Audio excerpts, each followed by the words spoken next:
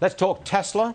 Elon Musk promising the world to investors and customers during his Battery Day presentation. Levi Tillemann is with us. He's an expert in this area. Right, Musk made some big promises. He says he's going to have long-range batteries for 40 million electric vehicles by the year 2030.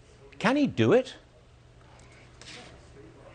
Yeah, well, it's actually the equivalent of almost 50 million long-range Model 3s. I don't think all of those are going to go into electric cars. Some of them are going to go into battery storage. But in order to accomplish this, Musk is looking at an industrial transformation that is really on the scale of Ford's assembly line and the Model T. If Musk can accomplish this, it's going to be a game changer for industries around the world. Well, do you think he can accomplish this?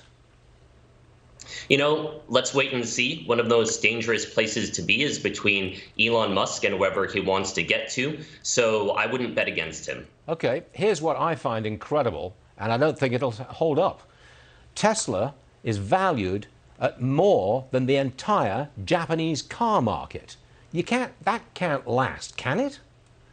It's totally wild. Tesla is valued at more than every single Japanese OEM combined, and Japan is one of the largest manufacturers of automobiles in the world. I've stopped trying to make sense of Tesla's market cap quite a while ago.